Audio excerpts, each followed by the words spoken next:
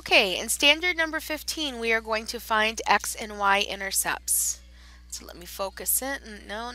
Zoom in first. This piece of paper will be available for you to print on the Google Classroom,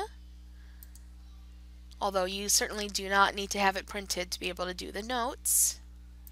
Let me focus in and lock. Okay, so we've already done problems like this where you were supposed to take this information and you were supposed to graph it.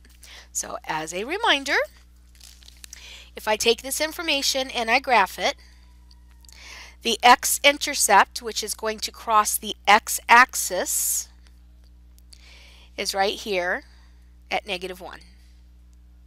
What is the name of this point? The name of this point is -1, 0. And then I have the y-intercept is -4. The y-intercept falls on the y-axis. It's a point down here where the value of y is -4. What is the name of this point? The name of this point is 0, -4. So what we are going to do is use this idea that whenever we have or trying to find the x-axis, no matter where I put a point on the x-axis, the value of y is always equal to 0. And wherever I want to write a y-intercept, and I name that point, the value of x is equal to 0. No matter where I am on here, if I have an y-intercept anywhere along here, the one thing that would be in common is that all of them would have a value of 0 for the x-coordinate. So essentially, when I find the x-intercept, I say that the value of y is equal to 0. And when I find the y-intercept, I say the value of x is equal to 0. And then we find these numbers. Okay? All right, so on number 2, we're going to find the x and y-intercept.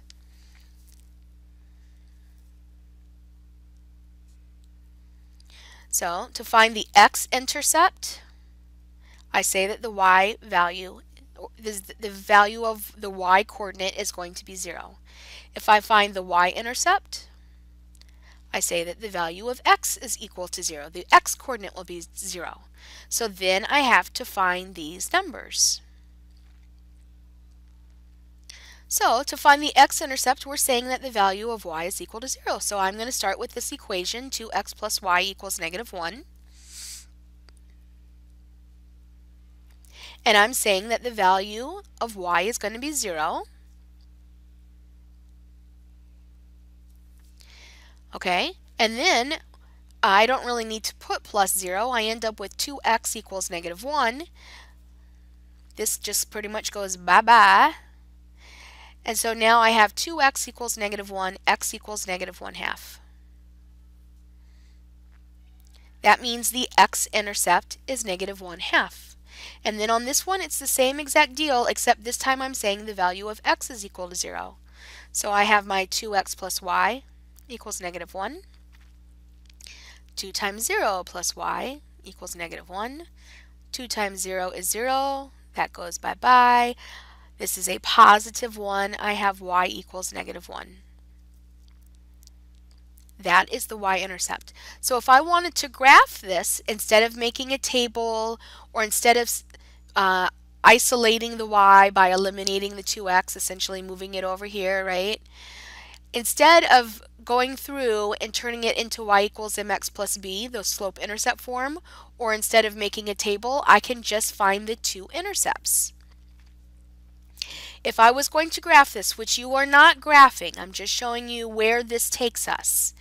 This tells me that I have an x-intercept of -1/2, and this tells me that I have a y-intercept of -1, and then I would have my 2 points, and I'd be able to graph it.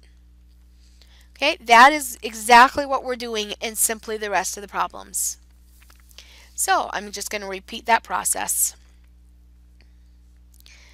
I have my x and my y. I'm going to find my x-intercept. I know that the value of y is 0. Then I'm going to find my y-intercept. I know that the value of x is 0. So I take x minus 2y equals 4.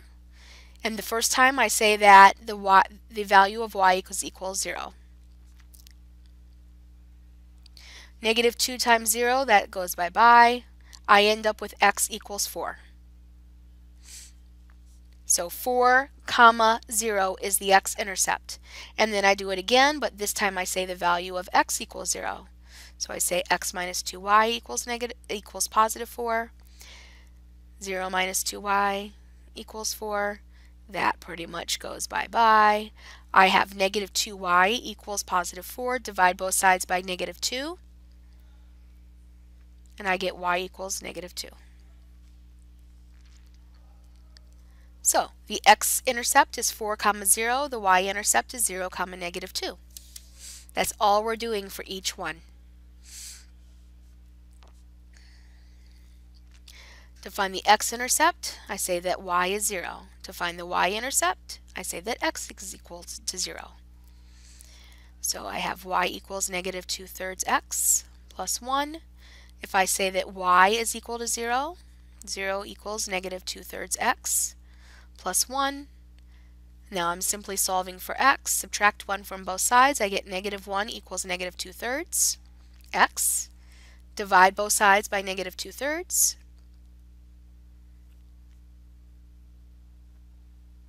Okay, a negative divided by a negative is a positive. 1 divided by 2/3 is 3/2. And then I do it again. Y equals negative 2/3 x plus 1. This time I'm saying that the value of x is equal to 0. So y equals negative 2/3 times 0 plus 1. Negative 2/3 times 0 is 0. It goes bye-bye. Y is equal to 1. So the x-intercept is 3/2, comma 0, or you could say 1.5, comma 0, and the y-intercept is at 0, comma 1. And then you would graph them just like I did in number 2. Again, same thing. The problems just look slightly different. So to find the x-intercept, I say that the value of y is 0. To find the y-intercept, I say the value of x is equal to 0. Start with the problem. To find the x-intercept, I say that the value of y equals 0. So that means I'm going to substitute a 0 in for right there. And I'm going to solve for x. 0 plus 4. I'm going to go ahead and divide both sides by negative 2. So I'm going to get negative 2 equals x minus 3. Oh, x minus 3. Add 3 to both sides. I get x equals positive 1. So the x-intercept is at 1, comma 0.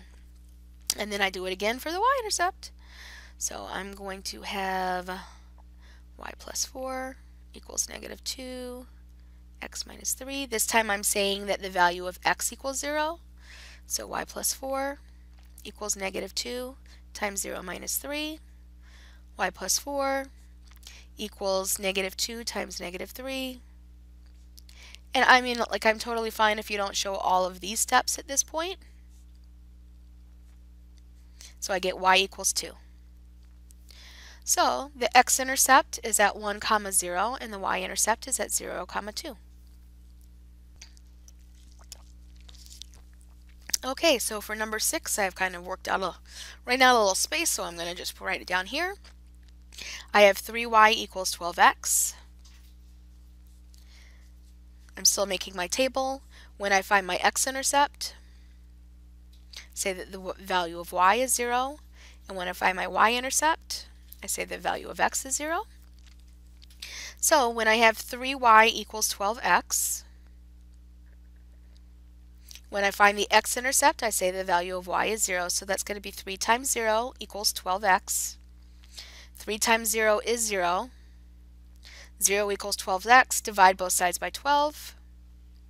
I get x equals 0. So that means that the x-intercept is at the origin. And then when I find the y-intercept, I say that x is equal to 0. So I'm going to get 3y equals 12 times 0. 3y equals 0. Divide both sides by 3. I get y equals 0. So turns out that this graph right here goes precisely through the origin. The x-intercept and the y-intercept are both 0. Notice I'm not asking you to graph these, I'm just asking you to find the x and y-intercepts. And the last one. Okay, on the last one, I'm going to be doing the same process. I'm going to set up my table. I'm going to find the x-intercept. When I find the x-intercept, I say the value of y is 0. And I'm going to find the y-intercept. And when I find the y-intercept, I say the value of x equals 0. Okay, so I just printed a new one so I'd have a little bit more space to write. When I have negative 2x minus 10y equals 0, if I'm finding the x-intercept, then obviously I'm saying that y is equal to 0. So I'm going to get negative 2x minus 10 times 0 equals 0. Well, negative 10 times 0, that's just going to go bye-bye because it's 0. And I have negative 2x minus 10 equals 0. Add 10 to both sides. I get negative 2x equals 10. Divide both sides by negative 2. I get x equals negative 5. So the x-intercept is at negative 5, comma, 0. And then when I find the y-intercept, I say that value of x is equal to 0. So I start with the same problem again. And this time I'm saying the value of x is 0, so I'm going to have negative 2 times 0. This is going to go bye-bye because negative 2 times 0 is 0. I end up with negative 10 minus 10y equals 0. I'll add 10y to both sides. You could also add the 10 to both sides. That doesn't matter. Divide both sides by 10. I get y equals negative 1. So that means that the y-intercept is at 0, comma, negative 1.